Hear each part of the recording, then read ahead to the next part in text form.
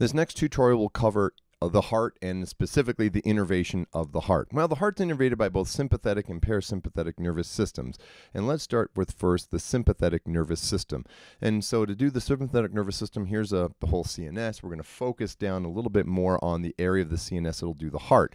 So the sympathetic innervation is going to increase heart rate, and it's also going to increase the force of contraction of the heart. And as with all sympathetic innervation arises between the T1, L2 spinal cord levels, and with the heart it's specifically T1 to T4, sometimes T5 as well. For simplicity, I'll just use T1 to T4. The preganglionic sympathetic neuron arises in the lateral horn gray matter, sends its axon out the ventral root, ventral ramus into the white ramus communicons, where it synapses with a postganglionic sympathetic neuron within the sympathetic chain. Now, the postganglionic sympathetic neuron goes right out of that chain, the ganglion, directly to the cardiac plexus and to the heart to innervate it. And the same thing happens at each of these levels from T1 to T4. I'm going to send off and innervate the heart. We call these thoracic sympathetic cardiac nerves, also known as cardiopulmonary splanchnic nerves. And these were going to come off right off that sympathetic chain. But because the heart arises so high up in the embryo, up in the neck region, there's also cervical parts of the chain that innervate the heart. But just because it comes from the cervical ganglion, we have to remember that all sympathetics come from T1 to L2. And so in the T1 to T4 levels, that preganglionic sympathetic neuron enters the sympathetic chain, ascends up, in this case, the superior cervical ganglion, synapses, and then the postganglionic sympathetic neuron goes off to the heart. And this is a cervical sympathetic cardiac nerve. And if we say one from the T2 level, another one ascends up to the middle cervical ganglion, synapses, and sends off a neuron, and that's also a cervical sympathetic cardiac nerve. And so here we have T1 to T4 all send preganglionic sympathetics up the chain to the superior, middle, and inferior cervical ganglia. And there we now have, with both cervical sympathetic cardiac nerves and thoracic sympathetic cardiac nerves, innervating the heart. So the take-home message is sympathetics arise between the T1 to T4 levels. Sympathetic chain is where the synapse occurs, and then the cervical and thoracic sympathetic nerves will course out to innervate the heart, which will increase heart rate and contraction. So now let's take a look at the parasympathetic innervation of the heart, and its function is to be opposite, decrease heart rate and decreases the force of contraction. All parasympathetics arise between brainstem and sacral cord. Specifically with the heart, it's going to be the medulla oblongata, and that preganglionic parasympathetic neuron arises from the dorsal vagal nucleus, and then the neuron exits out to go to the heart, synapses with this intraneural ganglion, and then the postganglionic parasympathetic neuron within the wall of the heart innervates the cardiac muscle, or influences cardiac muscle, I should say. When it comes to parasympathetic innervation of the heart, vagus nerve, vagus nerve. So the take-home message is the medulla is where this impulse for parasympathetics arises. The vagus nerve is the vehicle to take this parasympathetic innervation to the heart, which synapses an intramural ganglion and decreases heart rate and contraction. So, but the heart actually directs its own, has its own self-starting conduction system between the SA node, AV node, bundle of His, bundle branches, and Purkinje fibers. So it's an established way that it sends a unidirectional pathway of cardiac muscle contraction. And so this ensures coordinated contraction of the heart muscles. So it's initiated in this SA node. It's a group of impulse-generating cardiac muscle cells. They're not so much contractile. And this is the pacemaker. The SA node is the pacemaker because it sends this electrical activity to the heart. It's spontaneously generated by the SA node and then propagates this impulse through the right atrium and the left atrium. And this causes a depolarization sweep that goes through the walls that will eventually influence now the AV node, which is another group of impulse-generating cells. It's in the inner atrial septum right by the coronary sinus. And it takes the impulses from the SA node and conducts them down to this AV bundle of His.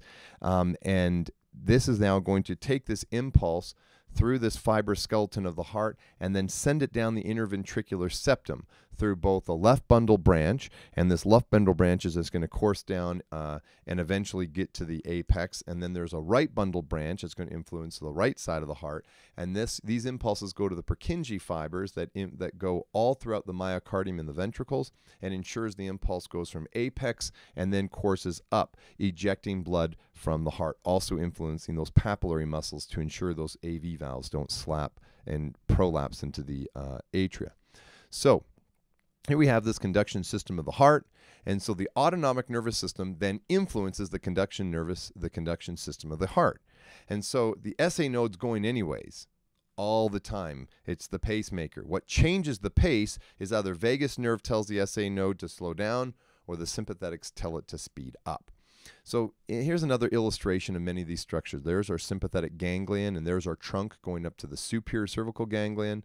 And here's a cardiac splanchnic nerve going right down to this cardiac plexus, which is here, coursing right around the aortic arch. Then we also have the vagus nerve here. We don't see it coming from the dula. It's just down from that area, and we see it coursing down to the neck. It also goes to this cardiac plexus and courses around the aortic arch there. So let's talk about visceral sensory neurons.